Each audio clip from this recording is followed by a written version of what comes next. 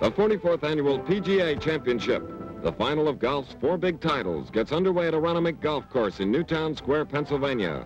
The long course at Aronimink hasn't been an easy task for the world's best golfers, and only Gary Player is under par for 54 holes. Arnold Palmer, who's won both the Masters and British Open in 1962, would like to add the PGA to his list, but Palmer's 8 strokes behind the leaders. He blasts the drive off the first tee. United States Open champion Jack Nicklaus is 6 strokes back, but Jack scored a 69 in the 3rd round, and he's at the top of his game.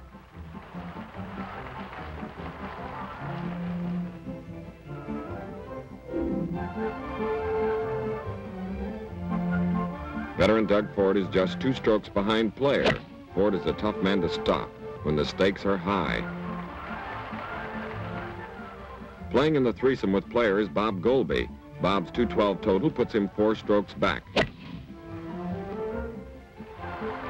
South Africa's Gary Player has been sensational with his 3 scores of 72, 67, and 69.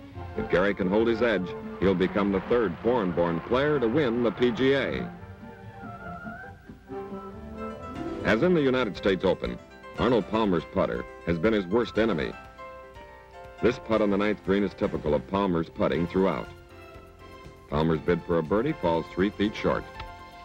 Jack Nicklaus's second shot on the 610-yard 9th hole is in the trap by the green. Jack blasts out perfectly and has only the short putt for a birdie. Jack made it and went on to post a 67 for the day. Gary Player is even after 4 holes, but is putting for a bird on 5. Player deftly strokes home this 25-footer to go 1 under and ahead by 3 strokes at this point. Big George Bear is right among the leaders as he comes out of the trap on number 9. George leaves a 5-foot putt for a birdie. Doug Ford can tie Player as he putts from the apron on the 9th green. Doug lets it go, but he falls short. Now George Bear goes for his birdie 4, which will make him even for 63 holes. Bear's putt fails to break, and Bear is now 1 over.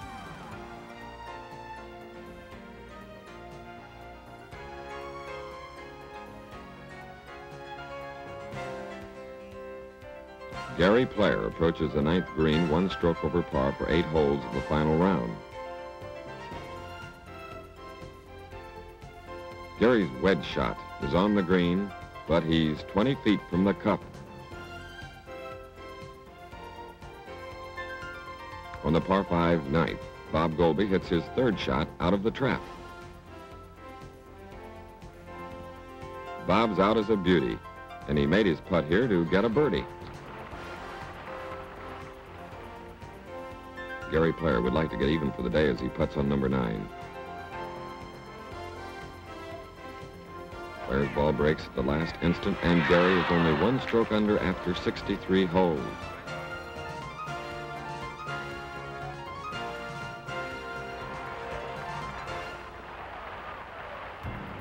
We switch to the 18th green to watch Sam Snead, one of golf's all-time greats. Sammy tags this long putt, and the ball misses by 1 inch. The slammer, a PGA champion 3 times in his great career, holds out for a 288 and ties Arnold Palmer for 17th place.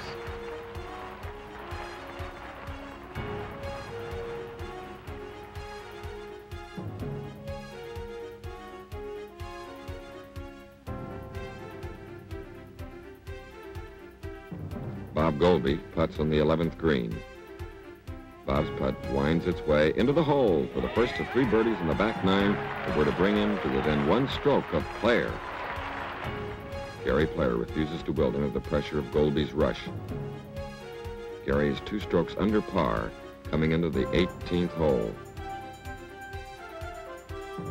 The huge gallery swarms to get close to the vital 18th. Player has a stroke lead, but he's 50 feet from the pin. Goalby is 30 feet away. Gary Player lines up the putt that can make or break him at this moment.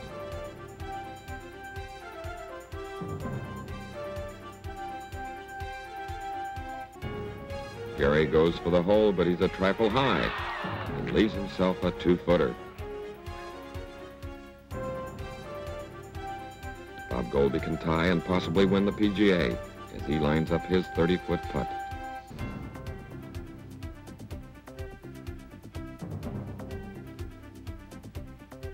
The crowd is silent as Goldie goes for the big one.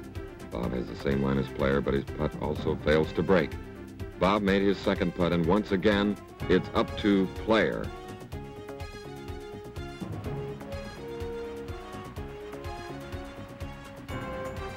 Gary Player lines up the longest 2-foot putt of his career. Gary knocks it into the cup and becomes the 1962 PGA champion. Gary's 72-hole total of 278 is 2 strokes under par and 1 stroke better than Bob Goldie.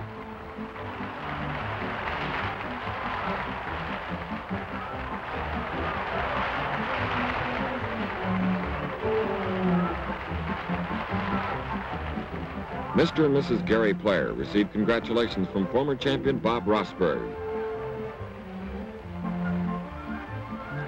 Gary Player is rewarded with first place money of $13,000 for a thrilling victory in one of the biggest tournaments of the tour, the PGA.